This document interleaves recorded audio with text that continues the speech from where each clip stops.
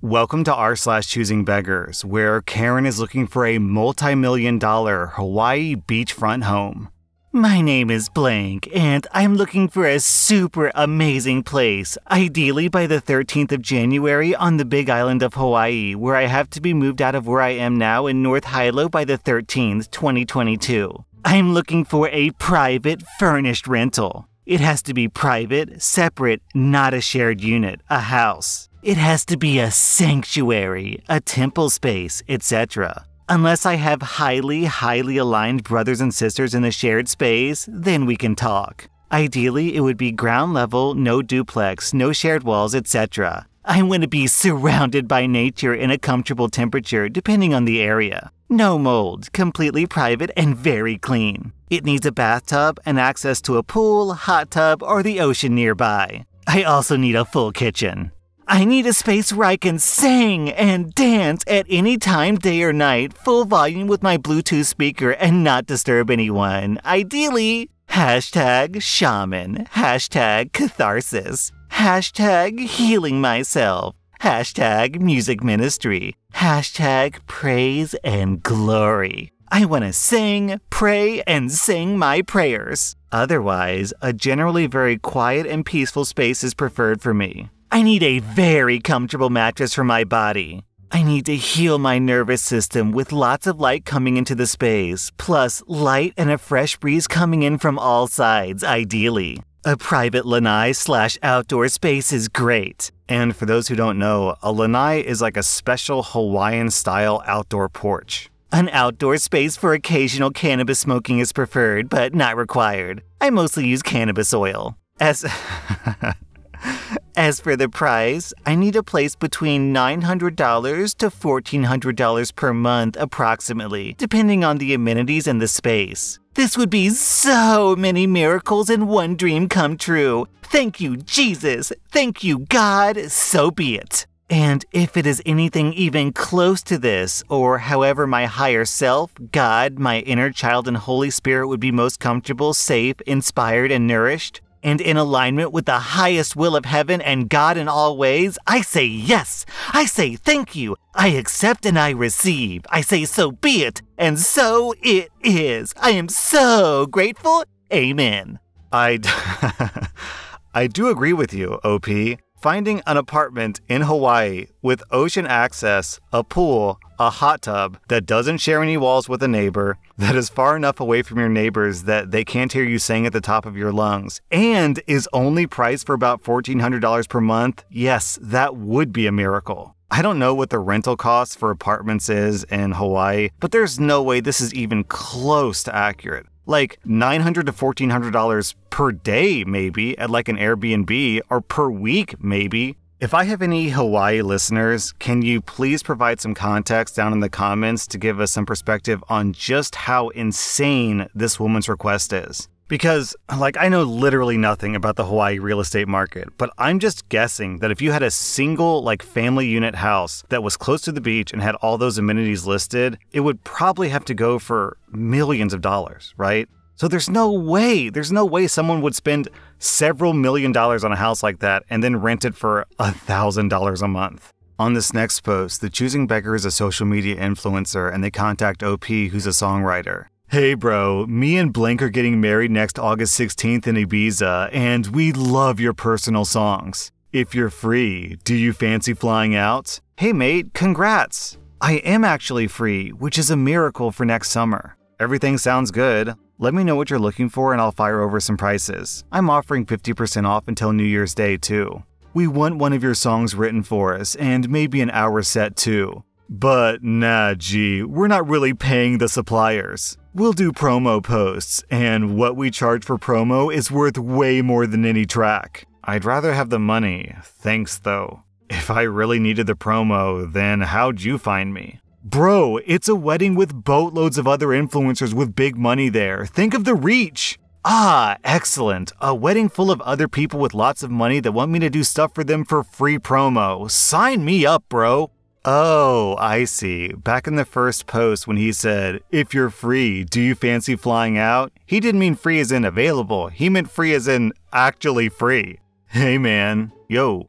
Hey, you got a PS4 for sale? Yeah, I do. How much? I was wondering if we could negotiate because I only need the console and the cords. $350. I just need the cords and the console. Then $300. How much storage? 500 gigabytes? That's kinda high. I just need a console and the cords. I have games and controllers. Give me an offer then.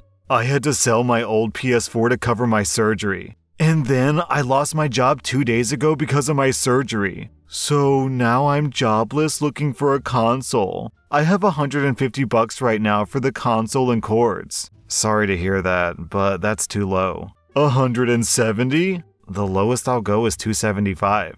Dang, for 500 gigabytes? It's used too. Damn! I don't understand that. You can find someone else. That's a scam, seriously. Well, that's the price I'm gonna sell it for. Good for you. It's not a scam, that's the price. Good scammer. What a scammer. Sure. No, seriously, it's not worth what you're selling it for. Then don't buy it. 500 gigabytes and used? Man, that's worth $180 tops. And just for the cords and console. I understand if I'm getting games and controllers, but nah, you can't negotiate. You telling me your sob story and then expecting me to lower the price just for you is unreasonable. If the price is too high, then don't buy it. I'm not forcing you to buy it. Okay, it's cool. I reported you, don't worry. Just block me already, man, you effing B-word. Scammer, I banged your mom and your sister, lol. Suck my member, you B-word. Then just a lot of curse words and racial slurs, which I'm not going to repeat. Down in the comments, P-Dub says, I would have replied that my mom only screws dudes with jobs. Our next Reddit post is from Little Fox. A few years ago, a very close friend of both me and my husband was about to get married. My husband was the best man, and the groom wanted some big fancy bachelor party in Vegas, which is very far away and obviously expensive. My husband obliged and tried to make it a fun trip, even though money wasn't flush. We could afford some stuff, but dropping thousands of dollars on someone else's party was a bit excessive for us. At this point, it's worth mentioning that I'm a professional calligrapher. A few months before the wedding, the bride texted me and asked if I would let her all the chalkboard signs for the wedding. I have a firm policy that I do not work for free, but I'll often give sweetheart rates to my friends and family if I want, or I'll find another way to be helpful. I had even offered months before to do custom wax seals for their invitations, but they ended up getting sucky, cheap plastic stick-on seals instead of taking me up on my offer. Not gonna lie, after this happened, I cackled like a gremlin when they arrived in the mail and were all kinds of chewed up and looked like garbage. Anyway, I responded to her saying that I'd be happy to do it, and we could discuss my rates to figure out something that worked for their budget. I also suggested an alternative, offering to connect them with a calligrapher in the city with the understanding that I'd cover the costs, as a gift. My friend got all kinds of pissy with me, and I know the bride was pissed off as well, but in this case, she wasn't the one talking to me. Basically, they took it as a personal insult that I said no. The groom then texted me, saying that he's disappointed I would do this, considering how much time and money he sunk into my wedding. To my knowledge, he bought a suit as a groomsman, helped my husband get ready, bought a gift, the usual stuff. As far as I know, he did not go above and beyond. He then tried to contact my husband and strong-arm him into pressuring me to do the work. My husband told me what was said and started applying soft pressure, not wanting to rock the boat or be caught in the middle. I was furious at this point, seeing that our friend clearly didn't respect my time or very basic boundaries. And I, unlike my husband, was more than happy to rock the boat. I stuck to my guns. My husband and I both explained to the groom that we were more than happy to pay for services for the wedding, lettering chalkboards, renting the getaway car, or something else. I just wouldn't do this one thing for free. This was a few years ago, and while they're still in our lives, this particular event has greatly soured my relationship with them. I've never truly forgiven their entitlement and tantrum at not getting their way. I mean, honestly, what's the point of asking a yes or no question when it's really just masking a demand? Posted to Facebook. My dippy daughter bought this cutlery set for us for Christmas. Apparently, our 20-year-old set doesn't make the grade anymore. Well, boo bloody who. It still works for us, so we don't need upgrading. We checked it out online, and apparently they cost about $80. I could have bought a bloody good fishing rod combo for that, complete with hooks and sinkers. Or at least some after fishing refreshment, come to think of it, the Flame Grog wins. I have no idea what that means. Is that a fishing thing? The Flame Grog wins? I don't know, dude. Statistics. It's a bloody awesome wooden box adorned with a square gold leaf pattern covering the entire case and lined with black velvet. Apparently, it's a rainbow set, whatever the hell that means. As an afterthought, it would make a bloody great wedding present for my daughter. Karma rules, bugger. I forgot she ain't hitched yet. Oh well, I suppose it was just wishful thinking. Local pickup only, no time wasters please. If you want to sell a gift that your daughter gave you, fine, okay, whatever. But why do you have to publicly roast her on Facebook, embarrassing her in front of all these strangers? I'm looking for several budding graffiti artists to paint my motorhome. No payment will be offered for this because most graffiti artists do it for free on whatever they want to. I'm offering a clean space to do what you want, within reason. No tag names, no gang insignia, no nudity. The bus is predominantly white, so who wants a chance to do something good? My dating profile, I'm an admin assistant. About me, I'm looking for a man. If you possess any of the qualities that I've listed, please keep it moving. I promise that I'm nice, just a little traumatized. Under 6'0", wears man flip-flops, has a crazy ex, racist, is a mama's boy, has no goals, has a beer belly, has dirty nails, has pierced nipples, cats, felonies, kids, hairy chest, hairy back, balding, unemployment, or laziness. I'm a Sagittarius. Yo, what's wrong with man flip-flops? I almost actually qualify for this list, except for the fact that, I'm married and I have a kid, so I guess the no kids thing kind of disqualifies me. But past that, the only thing that I don't qualify for is wears man flip-flops. Damn, I was so close! But for real, guys have to wear shoes and socks in the summer when they go to the beach. They have to wear shoes and socks? Why? Why can't we wear flip-flops in the summer? What's wrong with that? If I had to choose between flip-flops or a girl like her, I guess I'd stick with my flip-flops. Thanks for getting in contact, and I'm glad to hear that you're interested in helping us as a fan of our shop. To give a breakdown of what we'll need, we're currently redesigning our website and therefore require the following.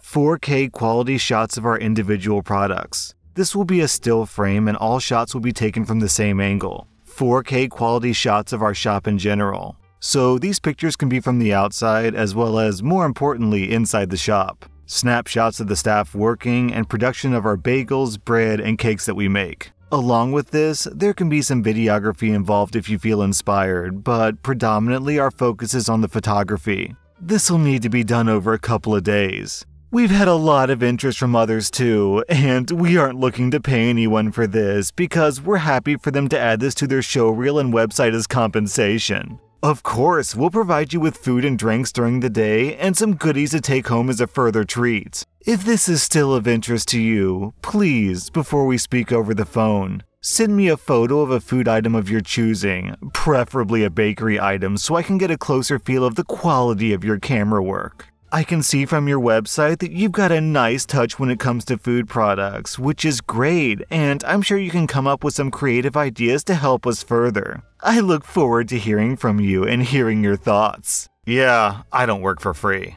Or for a few bagels, as much as I do enjoy yours. It's honestly pretty gross that you're expecting someone to provide you with 2 days of work in exchange for maybe 30 pounds worth of bagels. And the sad reality is that someone will probably see this as a good opportunity. It's a hard no from me. Man, I've seen a lot of posts where people are like, hey, come do this work for free and we'll pay you an exposure. But these people aren't even willing to pay an exposure because they expect the artist to use the work product to expose themselves. They're not even trying to, post on their own Instagram or YouTube or social media platforms to try to promote this guy's work for them. So it's less than exposure. It's literally just, 2 days of work for a dozen bagels? I'm looking for freelance book editors who aren't afraid to get their hands dirty. After looking for editors, I've already been rejected by people calling me problematic, insensitive, transphobic, and inappropriate in the social climate. I don't have the budget yet, but I'm trying to find someone willing to take a chance on me. I believe in this novel. Also, please don't recommend those freelance artist sites. Most of them carry imposing copyright laws where I'd be signing myself over to the devil. I plan on self-publishing this. I'm just hoping that some of my English undergrad friends will see this, and I feel terrible that I can't remember your names. Dude, I think the free part in freelancer doesn't mean what you think it means. Also, how telling is it that this guy literally can't pay people to read his book because it's insensitive and transphobic and whatever else. But he believes in this novel? That was r/Choosingbeggars, and if you like this content, check out my podcast where I publish the exact same episodes. Also, hit that subscribe button because I put out new Reddit videos every single day.